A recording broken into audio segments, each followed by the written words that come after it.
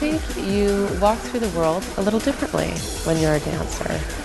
When I saw that movie is when I first saw breaking and hip-hop, any kind of, I didn't even know it was called hip-hop at the time. I was young and I just liked what I saw, and there was something about it that just drew me to it. It was like I just wanted to do that above anything else. I was so passionate about it. There's a quote that I use all the time, that only those that see the invisible, right, they can do the impossible.